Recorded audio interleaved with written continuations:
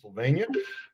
Went on to earn her master's degree, Master's of Science from Mississippi State University in 2018 with a degree in wildlife fisheries and aquaculture. And she's been with the commission for the last 3 years as the Arkansas River biologist, and a big part of her duties are conducting fish population sampling and habitat effort coordinations on the Arkansas River from Oklahoma to the confluence with the White and Mississippi rivers down in southeastern Arkansas. Chelsea, the floor is yours. Take it away. All right. So thank you for the introduction, Trey. Today I'm going to talk about the first year of a 2-year study on the Arkansas River conducting catfish stock assessment up and down the river, and these results are going to focus primarily on blue catfish. So jumping right in, the Arkansas River is managed by the U.S. Army Corps of Engineers, and it's also managed as the McClellan-Kerr Arkansas River Navigation System. This is a series of 11 locks and dam systems within the Arkansas portion of the river, and it's currently managed to maintain a 9-foot navigable channel for the transportation of goods. However, a lot of people will recognize it as an abundant catfish fishery. If you do a quick search of Facebook, you'll see a lot of these comments, especially were taken with quotes such as, "That river holds monsters," and "We caught this monster," and as you blue catfish and blackhead catfish. As far as catfish management within the Arkansas River, we have recreational fishing, which follows a statewide limit of 10 catfish combined, regardless of species, and you're also permitted to harvest an additional 10 channel catfish just on the river above the state bag limit. And the Arkansas River also supports an abundant commercial fishery, managed a 16-inch minimum length limit for catfish. And it's important to note that we currently don't require any type of mandatory monthly commercial reporting. We don't know a lot about what commercial anglers are harvesting and removing from our fishery. However, one caveat I will add is that in 2022, we are working to get that changed, and monthly commercial harvest reports will be required for all commercial anglers. So that's a good step in the right direction as far as understanding the implications of commercial harvest and exploit populations. This information was taken from a 2017 statewide licensed resident angler survey. And the results of this study, as far as catfishing, showed that it's a pretty harvest-oriented fishery, with 47.4% of respondents indicating that they usually eat the fish that they catch. And almost half of the respondents identified the Arkansas River as the primary locations for targeting catfish. And you'll also see here that the predominant number of respondents use rod and reel fishing methods. Catfish anglers can be difficult to get at as far as our different survey techniques, because they tend to be underrepresented by our creel surveys. They're often bank anglers, and they're often fishing at night, so they often tend to be underrepresented as far as their exploitation and use patterns go. There was also a commercial fishing license holder survey that was also conducted in 2017. And from this, we gathered that 1/3, or 26.8% of commercial anglers identified the Arkansas River as their primary fishing location. And that total effort in days that were commercially fished on the Arkansas, 2/3 of which indicated they were targeting catfish. So as you can see by these images, commercial harvest has the potential to harvest high numbers of fish in a relatively short period of time. And within Arkansas, we have various commercial gears that you can use, from gill nets, hoop nets, and then these fiddler slap traps. So here we are at the project objectives for this study, which were in short to first describe population demographics. We haven't conducted any type of comprehensive catfish analysis along the river. There have been some small pieces of information that you can glean from creel surveys and harvest information, things like that, but nothing has been comprehensive and on a river-wide scale. So we don't really know at our current a lot about the size and age structure, our growth, our mortality, and our recruitment trends for the river. And so the next was to model the predicted responses to various regulations for catfish. So if you remember, I said that we have a 16-inch length limit for commercial harvest. We don't have a lot of ways to currently evaluate whether that regulation is protecting our populations from overharvest or if it's even an effective regulation. So we wanted to test several different regulation options and see those responses for blue catfish populations in the river. So for our survey, our study area, again, took place in 5 pools of the Arkansas River, which span from the Oklahoma border down to the confluence of the Mississippi River. The first pool that we sampled was Pool 10, also known as Lake Dardanelle, outside of Russellville, Arkansas. The next one we did was Pool 8. It doesn't have a fun name, but it's outside of the Conway area. And we also surveyed or sampled the Little Rock Pool, Pine Bowl, and finally Pool 2, better known as Dumas. Again, this is part of the study. So in 2019, we completed our survey design to target primarily blue catfish, whereas 2020 we sampled more flathead habitat. Sampling was conducted using low frequency electrofishing with a chase boat. So essentially you have one fishing boat shocking the length of the transect, which was 10 minutes of effort per site. And then you have a chase boat zipping around, collecting all of the fish that are surfacing in the distance that are out of reach of the electrofishing boat. And the use of a chase boat has been shown to drastically improve catch rates for low frequency catfish electrofishing. So for our design, we used a systematic random sampling design where the starting location for each the pools were generated from the lowermost dam, and we sampled a standard 15 sites per pool. So you'll notice that each one of these pins here represents a site, and they are all equally distanced against each other. However, what makes it random is that this first site distance between the dam indicated here in the black bar through to the first site was generated using a random number. So as part of the age and growth component of this study, we needed a hard structure to collect in order to determine our ages. So we used pectoral spines, which are the spiky parts that tend to stick people in the hands and legs and cut your fingers up. We collected pectoral spines from 10 fish per 25 millimeter or 1 inch group from all pools. This ended up in totaling over 1,200 spines across the river. Every one of these spines was thin sectioned using a low speed diamond blade saw here in orange. And those spines were sectioned articulating process indicated by this black dashed line here. And essentially, it is a pretty picture like this when viewed through a microscope.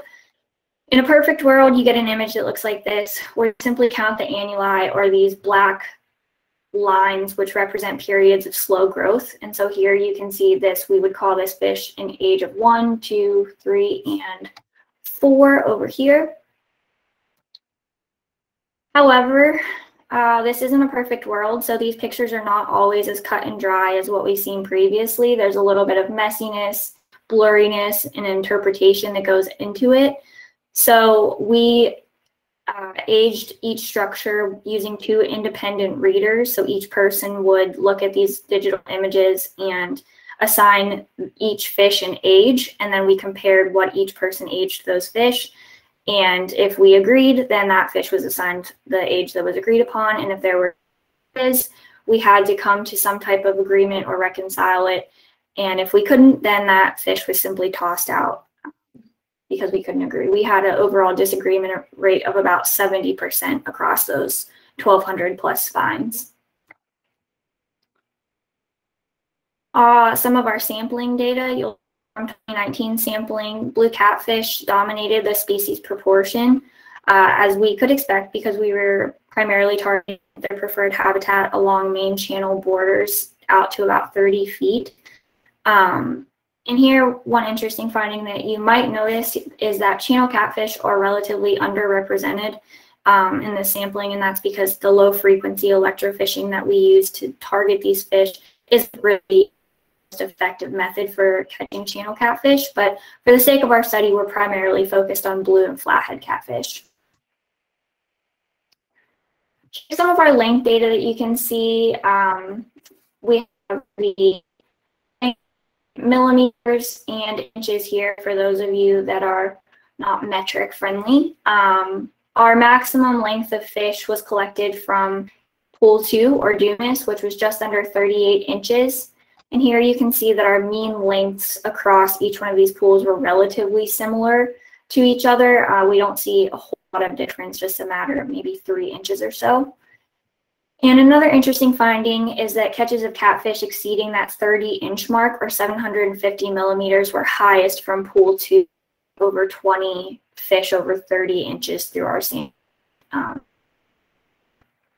One of the most common questions I get was, what was the heaviest fish? And we don't use weights too much as an interpretive metric, but that answer is about 30 pounds, 35 pounds. Next, we're going to look at our length frequency distribution. On the x-axis, we have each one of those 1-inch or 25 millimeter inch groups, and on the y-axis, we have the frequency of how many fish are within those groups. So as you can see, these frequency plots generally displayed leftward skewedness, which is to be expected. As you move towards collecting larger fish, you collect fewer and fewer. We did test these length frequency distributions against each other to see if they were significant, and we did that using a Kolmogorov-Smirnov test because these data are not normally distributed. And all of the length frequency distributions were significantly different from each other among all pools except for pool 8 here. Next, moving into some of our sampling metrics. Again, we sampled 15 sites per pool. This N metric here represents the total number of blue catfish collected from each pool. So we sampled over 2,000 blue catfish total, from 250 to 530 fish per pool respectively. Here, looking at our catch per unit effort, which is measured in fish per hour, this is a metric of relative abundance, and these values are pretty high, ranging from 99 to 200, generally falling over 100 fish per hour. We tested these for significant difference among catch rates by pool using a single factor ANOVA, and found that catch rates were not significantly different across these pools, but we do have relatively high catch rates across the board. And the next metric we assessed was relative weight. This is generally referred to as relative condition of fish in the population. Values ranging exceeding 90 are considered to be in good condition. So the lowest value we got was 89, close enough to 90 to consider these populations to be in good condition. Next, we're going to look at our size structure indices, proportional size distribution, PSD, the preferred size fish, and PSDM is a memorable size fish. And this is the proportion of the population that falls into these length categories of 20, 30, and 35 inches. And these are standard for the species. So as you can see, Dardanelle had a pretty low PSD of quality sized fish, despite having the highest catch rate of over 212 fish per hour. And what we can glean from that is it suggests a pretty high abundance of smaller fish, which is also supported by distributions showed earlier. You'll also notice that pool 2 Dumas had the highest PSD, PSDP, and PSDM values, which is to be expected seeing as we had the highest number of fish exceeding that 30-inch mark from that pool. But overall, aside from Dardanelle and Pool 2, our PSD and PSDP values are pretty similar across each one of these pools and all of the data combined. Test whether how our growth compared among pools. And to formulate these growth curves, we need inputs of 3 parameters, an L infinity metric, which is the azimuth mean length, a K value, which is a growth coefficient, which is not the same as a growth rate, and the final metric is what is called a T0, which is the average length of time that a fish is a length of 0. These parameters have to be used to fit the model and to the age and length data. So as you can see, these metrics are pretty similar across each and pool data, and our max age range isn't very variable in Little Rock. So from this figure here, in green, we have the Little Pool, and in red, we have Dumas. Compared to both curves, we can see that the Little Rock pool, or Dumas, shows the fastest growth rate up to about age 6 indicated here, where then Little Rock shows the fastest growth, but it also has the lowest maximum age of age 14. In general, from this plot, though, we can see that growth appears to be fairly similar to pools. We did test these growth curves for significant difference using multiple comparison and AIC models, and they didn't provide any significant evidence to show that growth is variable. So I'd like to just kind of cap back to where we have come up to here. All of the information that we've presented so far provides support that there's not enough evidence to support managing the blue catfish population in the river differently by pool. So all of the model simulations that we're going to talk about as our second part of our objective are going to be made up of all of the data pooled together and not by a pool basis. So here in this plot, you can see our growth curve for the pooled data, so averaged across the growth curves you saw in the previous plot. In order to simulate populations, we have to see what various regulations we want to test against the population. And since this is the first stock assessment of its kind to be completed on the Arkansas River, we're considering this kind of a ground zero point. To begin, we wanted to see what the effect of a no size restriction regulation was, which is this 7 millimeter here. But it's unlikely that people are going to keep a 7-inch catfish. Most people are going to toss that back. Next, we wanted to test the effectiveness of our current commercial regulation, which is a 16-inch millimeter or minimum length limit. And then these 20 and 24 minimum length limit are an intermediate step up if the 16-inch minimum length limit is not substantial enough for protecting against overfishing, and the 24-inch MLO was provided support from a recent study on the Missouri River. And this 30-inch minimum length limit essentially simulates no harvest, where people are going to be catching very many fish over 30 inches to harvest to begin with. So one of the first steps in modeling population, understanding mortality, and beginning step for that is rating a catch curve. So a catch curve is a plot of the natural log of catch at each age plotted against age.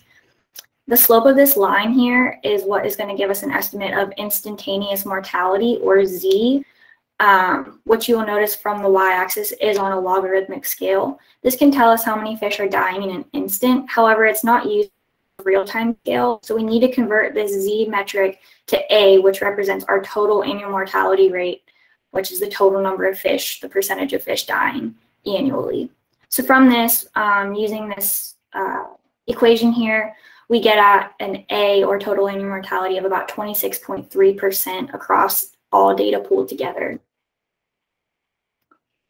Since we know our annual mortality rate for each pool, which was shown here in column A, the next step is to determine what rate of exploitation we want to examine.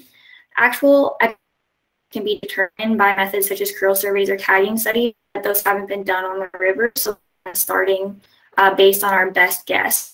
incorporating our estimate of annual mortality, and we know that our exploitation rate cannot exceed that total annual mortality because those are the total number of fish dying from the population. So basically, we have to make an educated guess, and to do that, we decided upon an exploitation rate of 5%, 10%, and 15%.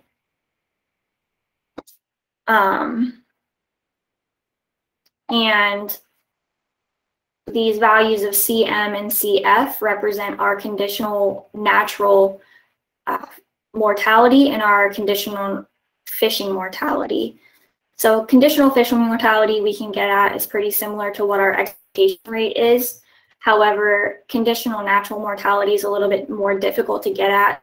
Hard to know what number of fish are dying under natural circumstances. But as you can see, these CM values among pools are pretty similar, again, supporting that we don't need to manage the river as discrete management units.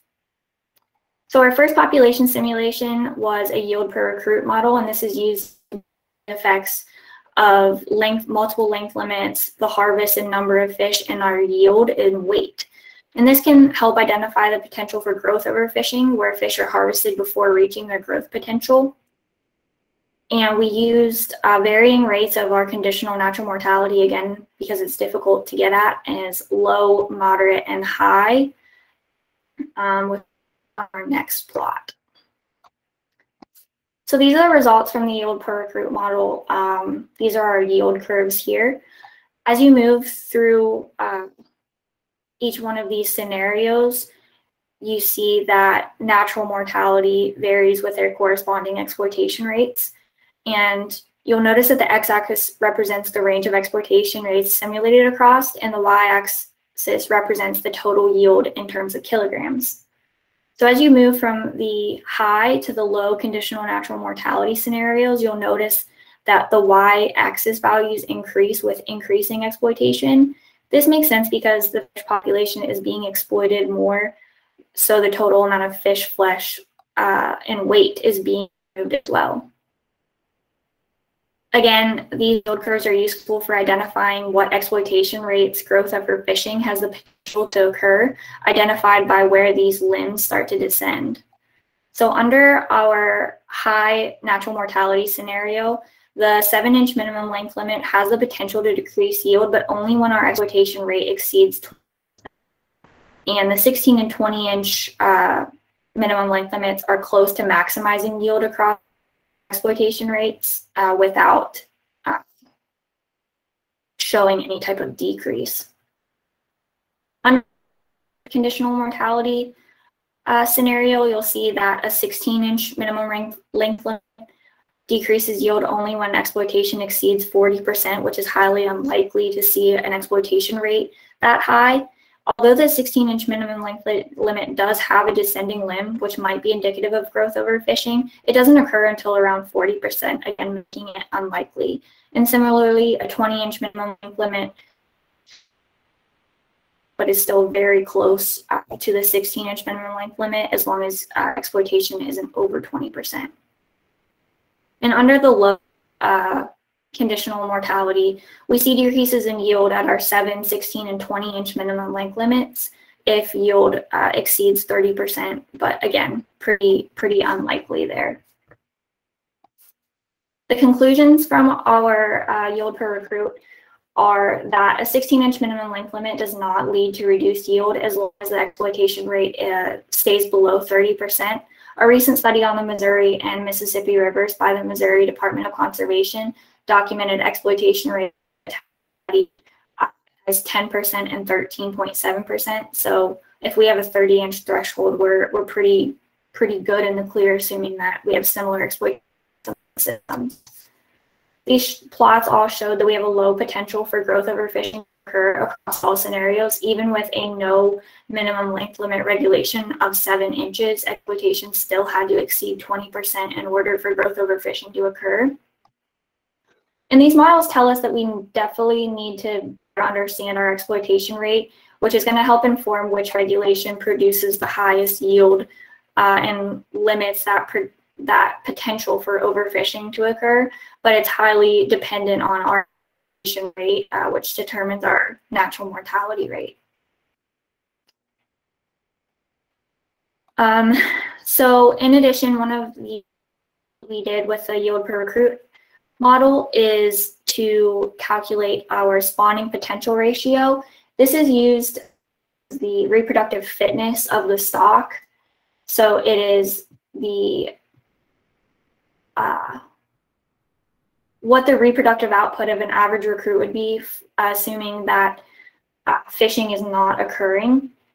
This model requires a fecundity length rate relationship, which was developed by Kohlauer in 2009, seen here.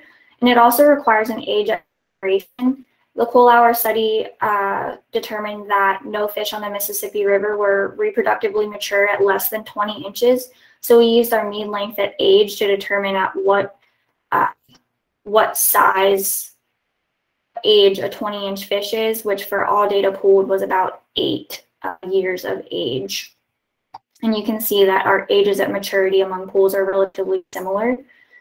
And so the spawning potential ratio can be used to identify recruitment overfishing, which is a more severe version of growth overfishing, where a high proportion of large fish are harvested, reducing the fishery's fecundity, and that cutoff generally accepted for SPR is 20%. So we have our SPR plots here. The point at which any of these curves cross the black dashed line represents when SPR falls below 20% and recruitment overfishing the potential to occur at the exploitation rate. In general, we expected our no harvest regulation or 7-inch minimum length limit to produce SPRs, which indicated recruitment overfishing potential, because there's no protection for those fish to reach larger reproductive sizes. However, given that our current regulation is for a 16-inch minimum length limit, the red line with squares is mostly what we're concerned at evaluating here. So we can see that under the high natural mortality and moderate natural mortality scenarios, as long as exploitation stays below 30%, the 16-inch minimum length limit is effective at protecting against growth overfishing by ensuring that enough fish are surviving enough to reproduce. You'll also notice from these plots that a 24-inch and 30-inch minimum length limit never fall below that 20% SPR cutoff. And so our SPR conclusions are that recruitment overfishing potential is relatively limited, visualized by the yield curves.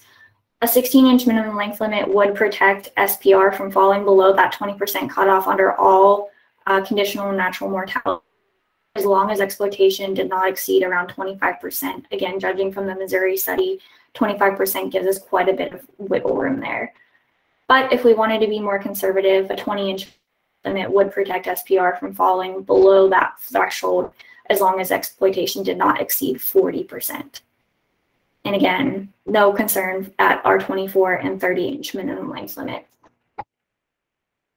Our final population submission we used was the dynamic pool model. This is an age-structured model which assumes variable conditional, natural, and conditional fishing mortalities depending on our age. For all populations, we used a program called FAMS. And here you can see our model inputs for our mortality options.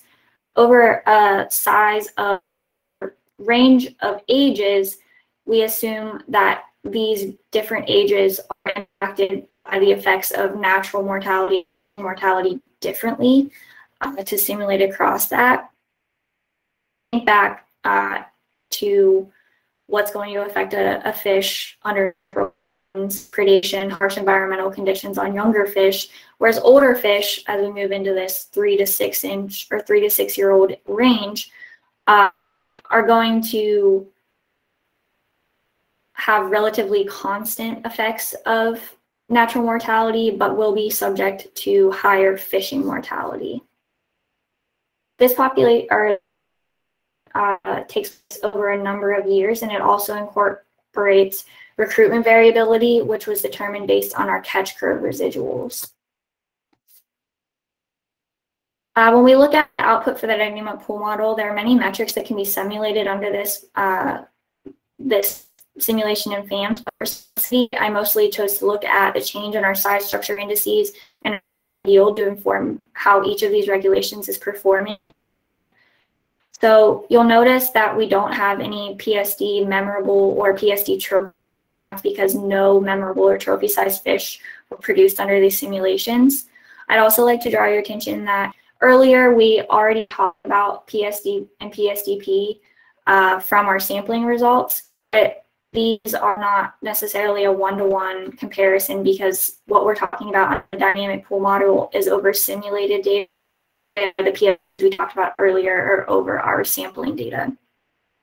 So here under our high natural mortality scenario, meaning exploitation rate is low, we don't see any increase in yield no matter what regulation. As you can see, we have a decrease here. This likely the result of many fish are dying before they have the opportunity to be harvested. We do see a slight improvement in our size structure indices because as we move towards a more conservative minimum length limit, we would expect to see a greater makeup of larger fish in the population. Under our moderate conditional mortality scenario, we do again see that increase in our size structure metrics. But we only see an increase in yield at our 16% or 16-inch minimum length limit. This is probably because this minimum length limit is the only regulation that balances natural mortality and fishing mortality. And so once we exceed that 16-inch, moving into a 20-inch length limit yield, we would expect it to decrease. And finally, under our low mortality scenario, we do see an increase in yield from our no or 7-inch regulation to a 16-inch minimum length limit. And we also see an improvement in all size structure metrics, again, larger protected here. So our overall conclusions for this study are we don't currently have any evidence to suggest that Arkansas River Pool should be managed as discrete management units based on our similar growth rates, similar catch rates, relative weight, size structure, and mortality values all being relatively similar across all pools sampled. We do have a relatively low annual mortality rate compared to the Missouri and Mississippi rivers, which highlights our need to better understand what exploitation is taking effect on our system. We didn't see any signs of growth or recruitment overfishing for any regulation because when SPR falls below that 20% cutoff, our exploitation rate for pool data was 27%, which is greater than our total annual mortality for all pools, which is generally around 20%. And it seems our current 16-inch minimum length limit for commercial harvest seems to be effective for preventing overharvest, allowing yield over various exploitation and mortality rates. But a 20-inch minimum length limit is a more conservative metric if our exploitation turns out to be higher than what was seen in Missouri. So the next steps for this project, again, was a 2-year. So also did the same, sampled the same sites in 2020 for flathead, catfish, and again, we collected pectoral spines, and we'll be conducting a full stock assessment on that from our 2020 sampling. Other options would be to simulate the populations for both species over other various length and harvest restrictions. Some people advocate for a protected slot, which protects harvest within to a certain size range. And other states have implemented a 1 fish over 30 or 34-inch regulation that we hope to be able to examine once we get both species completed. Just like to take a second to acknowledge everybody that helped out with this project. It was very manpower intensive project, and I'd like to recognize Nick Felt, who is my partner in writing the proposal for this project, conducting the field sampling, data analysis, the whole 9 yards. Wouldn't have been without him. And then each one of these districts provided sampling support and especially like to thank Megan, who was the District 4 technician who helped process hundreds and hundreds of pectoral spines. And with that, I'd be happy to take any questions that you might have.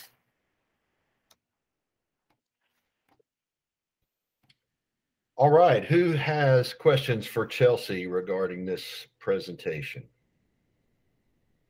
I see a lot of fishery staff on the webinar. Surely somebody has a question, or maybe you all know so much about it that you don't have questions. They probably all helped with it. Yeah, they may be intimately familiar with it. Yeah. Questions? All right, going once, going twice. There's Ben Batten with a comment. Any thoughts on the effects of what did disappear on the effects of commercial fishing? Well, commercial fishing has definitely been shown in other populations to lead to overfishing. However, from the data that we have simulated, it seems that our current regulation of 16 inches is protecting against overfishing. However, we are making a pretty big assumption with our exploitation rate. So once we know a little bit more in 2022 with our mandatory commercial reporting, we can know what fish are being harvested. There's going to be information that we can combine with what I just talked about and what comes out of those reports. We can learn what size fish people are most interested in harvesting, how many fish they're harvesting, how many pounds of fish they're harvesting. And when we dovetail those together, we're going to have a much more informative stock assessment to make sure that we're best managing catfish resources for the river.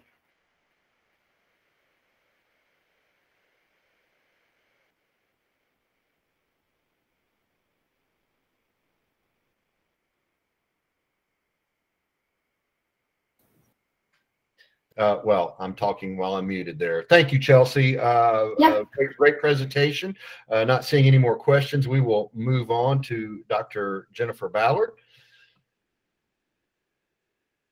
Dr. Ballard is the state wildlife veterinarian and assistant chief of the Game and Fish Research Division. She was born and raised in Central Arkansas, earned her bachelor's in fish and wildlife biology from Arkansas Tech University, her doctor of veterinary medicine from the University of Missouri, and a PhD in veterinary and biomedical sciences with an emphasis on population health from the University of Georgia. She was previously with the U.S. Fish and Wildlife Services, National Wildlife Refuges Division as a veterinary medical officer, and has now been with the Game and Fish Commission for almost 5 years. Dr. Ballard, the floor is yours. She will be presenting on an update on population level effects of CWD on Arkansas's white-tailed deer.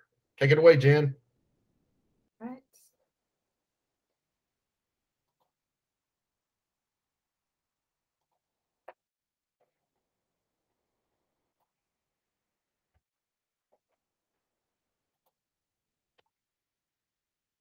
Okay, can everyone see that?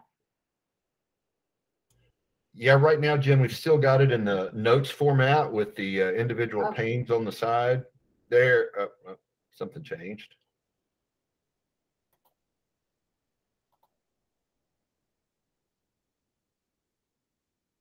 There we go. Now we've got the full screen version. Okay, perfect.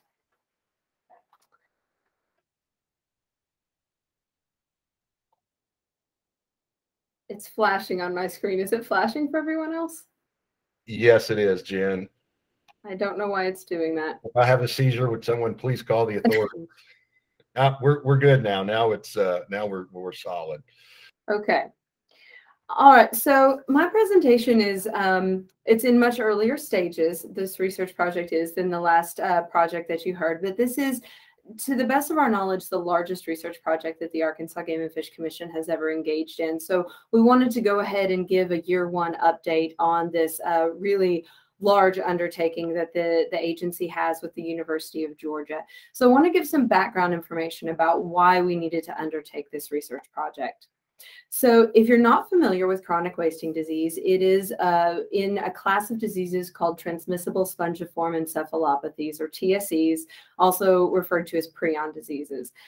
These diseases, it's their own category of disease. So we know about, viral diseases, bacterial diseases. These are their own category, and they're actually caused by the misfolding of prion proteins. Now, prion proteins are a normal component of the mammalian body, but during these disease processes, they take on a new conformation. You can kind of see that in the little illustration off to the side. It is the same composition, but it takes on a new shape. And with this new shape, the protein becomes very resistant to breakdown. And that's resistant in the body and then subsequently also in the environment. So there's a long incubation period during which animals are infected but show no clinical signs. And essentially what is happening during that time is that these misfolded prions are accumulating. They're building up in tissues of the body.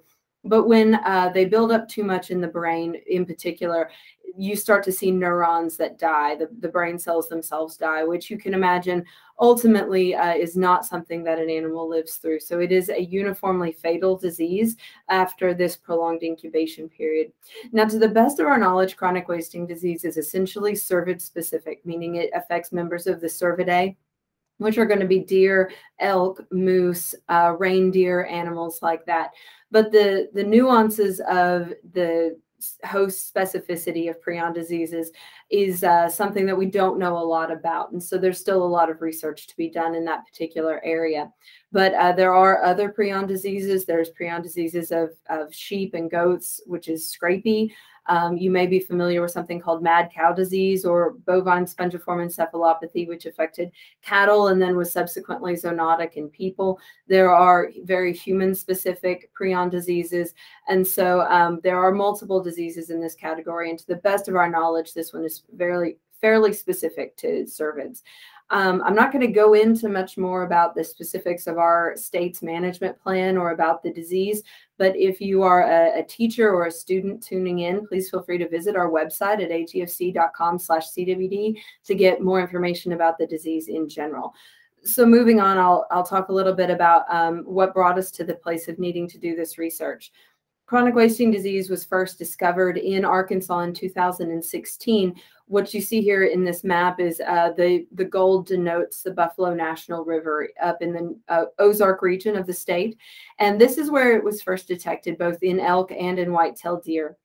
And almost immediately, one of the efforts that staff undertook was to go in and do a random collection of samples. And it's necessary to do random sampling for disease to calculate disease prevalence.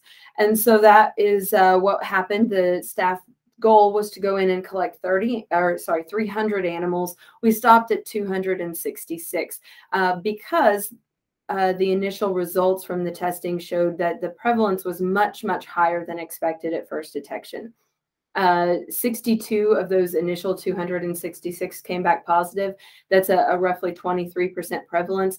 And that was essentially unheard of at the time that this happened. I'll say that, since this, the state of Tennessee has had a very similar experience, but most other states have had a much lower prevalence going into their first detections and trying to address this disease. So we were at a bit of a disadvantage from the very beginning. Now, when you break down that those 62 positives, the prevalence was a bit higher in males than females, which is expected. That's been observed in other species and other states. But when you break them out further by sex and age, you get down to some really small sample sizes, so you have to take this with a grain of salt. But the main thing I want to point out is really this category here that we have labeled as fawns. Now, keep in mind, this sampling was done in March, so those are not, spotted fawns on a doe's heel, but they are animals that have not yet reached 1 year of age. You already have a disease prevalence of 29% in buck fawns and about 20% in doe fawns. And this is going to be a real challenge to our population because those animals are going to be hard pressed to replace themselves before they succumb to this disease.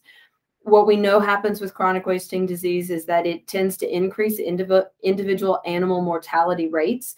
And as prevalence in the population rises, that increase in mortality affects population stability to the point that with rising prevalence, you can have population declines. When you go to the scientific literature on this, there's actually multiple studies that have looked at this in elk, mule deer, and whitetail deer. And there's actually a great paper, this Ketz 2019 paper, kind of assimilated all of those, even though there were slightly different methodologies used, looked at the prevalence versus population growth. And so what you have on the y-axis here is your lambda, your coefficient for population growth. And when lambda equals 1, and that's the dotted line you see going straight across, you essentially have a stable population. When lambda is less than 1, you have a declining population, and when lambda is greater than 1, you have a growing population. So when reconciling these different methods to one another and looking at the relationship between disease prevalence and population growth, essentially what the reviewers found was that there was a tipping point. There was a point at which each of these populations would be expected to decline as a result of CWD, either alone or in combination with other factors, and it was related to the disease prevalence. Now, you can tell that that disease prevalence where they fall below 1 varies a lot, but unfortunately, in nearly every case, we are starting from a place of already being at the critical prevalence, at least in our core CWD zone. So from the very beginning, and based on the scientific literature, we had indications that we should be concerned about the population level effects that may already be occurring in our whitetail deer from chronic wasting disease. So we put out a request for proposals. It was a competitive process. We recruited universities from around the country to share with us proposals of how they would conduct this research to evaluate the population level effects of chronic wasting disease in our state's deer herd. We blinded those. We had them evaluated both internally and externally. And this project was actually unanimously selected to move forward with assessing this on behalf of our agency. So our PI for this is actually Mike Chamberlain, and many of the slides that follow come from Mike's presentation that he gave to our commissioners. But he is accompanied by Gino D'Angelo, Richard Chandler, Mark Reuter, Candace Mathiasen, Edward Hoover, and Nathaniel Dankers at CSU. The strength really of this proposal was that the folks labeled with UGA, they are from the Warnell School of Forestry, and they have a lot of experience evaluating wildlife populations. Then Dr. Mark Reuter is with the Southeastern Cooperative Wildlife Disease Study, which is at the veterinary school at the University of Georgia, and he is very familiar with doing disease research. And then the last three at Colorado State, they come from a nationally recognized prion research center, and they will be doing all the laboratory analysis of samples that come from this study. And so you really couldn't ask for a stronger group to collaborate on helping us see what's happening in our populations. I also want to acknowledge Dana. She's our field crew leader. We're very, very excited to have her. She's very experienced in conducting this kind of research. And she's, if you're in our Northwest Arkansas region, you may meet Dana. And Marcelo is our PhD student at this time, but we'll be getting additional postdocs and researchers as the project moves forward. So the project objectives are to, first and foremost, estimate the abundance of whitetail deer in the CWD management zone. You can't, you're very hard pressed to assess whether populations are declining if you don't know your starting point. So that was one of the major objectives. And it is a surprisingly big challenge for states to actually estimate the abundance of whitetail deer. Examine the survival and recruitment of CWD positive and CWD negative deer and compare those. Examine the movements and home range sizes of CWD positive and negative deer, calculate infection rates by age class and sex, calculate mortality rates between positive and negative deer. And using all of that, we will ultimately move to a place where we populate a model that will help us look at the current effects of CWD on our population, the potential future effects of the disease on our population, and then also hopefully model out the effectiveness of various intervention methods that we can use to actually manage the disease. So in the short version of what we're doing, it is a very complex project, but just briefly summarizing the methods, we are essentially looking at 3 study sites, and they have a gradient of CWD prevalence in them, a high, medium, and low prevalence site. The team has been doing live capturing of whitetail deer. They've been collaring a large number of deer, tagging others, depending on the circumstances. They are using a live animal test for CWD, which is it's not particularly controversial, but it can confuse some folks because we often hear that there is no live animal test. And from a regulatory standpoint, that is true. The live animal test tends to drastically underestimate CWD cases because it misses early cases. So it can be used in a research setting. It's fairly effective. It's a conservative estimate of CWD prevalence within the study group, but so they are applying this live animal test. But in case you've heard that there is no live animal test, you know, that's the reason. They are also using camera grids to sort of do a mark recapture type study with these animals, watching how they move on the landscape and how often they're observed. They are tracking the movements directly through the satellite collars. And when these animals succumb to mortality of any cause, they are going out finding those and doing complete necropsies, collecting a variety of tissues. We're not just testing them for CWD. We're collecting a variety of tissues from across the body and sending those to both the University of Georgia and the Colorado State University to do a variety of testing and analyze various aspects of their infection, the stage of infection and the cause of mortality. So just a couple of images to help you, kind of visualize how this is happening. A combination of cannon nets, drop nets, various methods just to get hands on deer.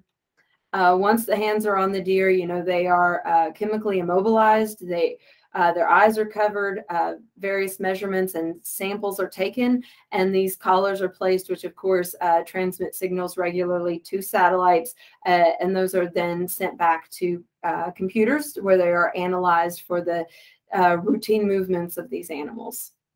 One of the other methods that they're using is as they catch does. Typically the catching season is near the end of the hunting season and before fawns drop. And they're placing vaginal transmitters inside the does that send off a signal when the does actually drop their fawns. And then they can follow that because the fawns tend to stay fairly close to where they're born for the first day or so. And so they'll go looking for those transmitters and then start looking for the fawns in close proximity. And when they find the fawns, there are specialized collars that they can place on the fawns specifically that help them expand as the fawns grow. And so part of this is helping us understand not only how many fawns are born, but then what the relative survival is between does that have CWD and does that don't. So just a summary of what happened in the first field season. There were 84 adult whitetail deer captured, 29 bucks, 55 does. 62 of those were collared. VITs were placed in 36 does. There were 15 adult mortalities. This was as of September. I believe there's been at least 2 more that I'm aware of. Of those, it was 3 out of 15 bucks and 12 out of 47 does. The 2 leading causes at that time were CWD and predation, causes of mortality.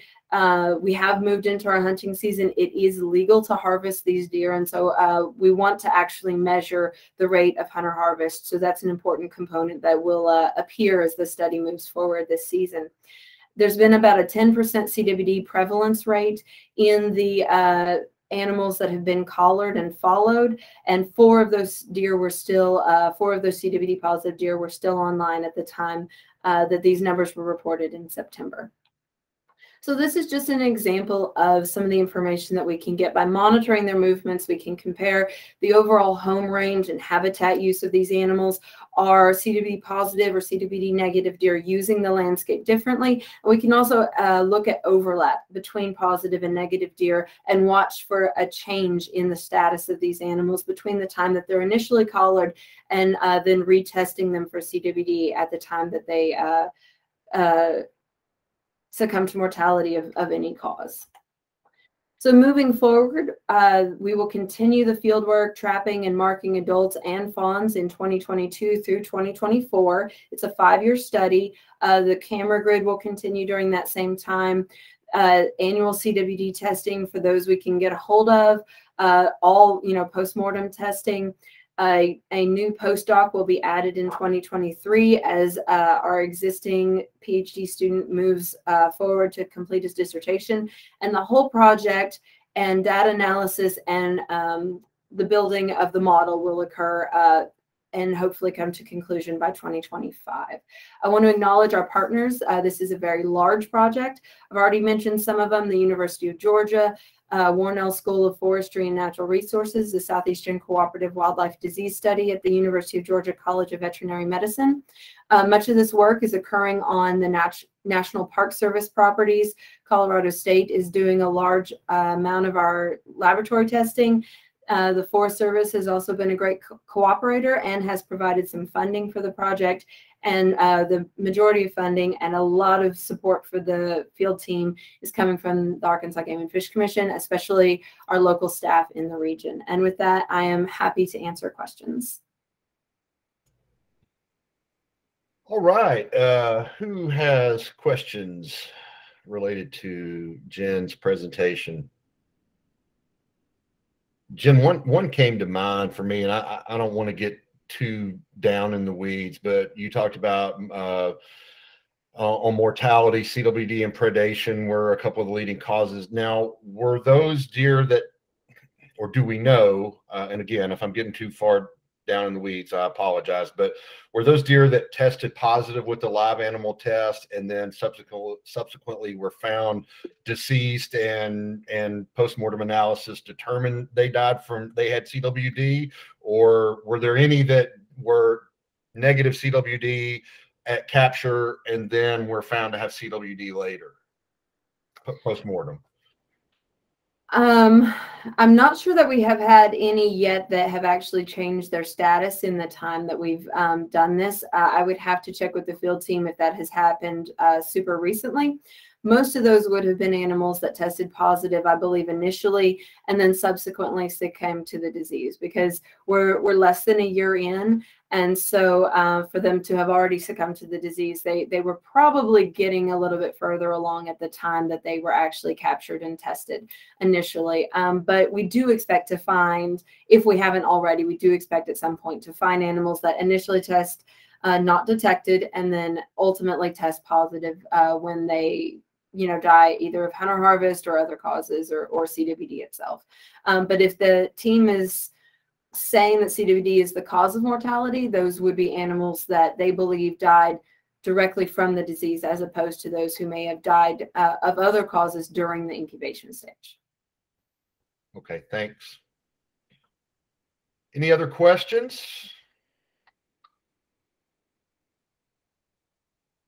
All right.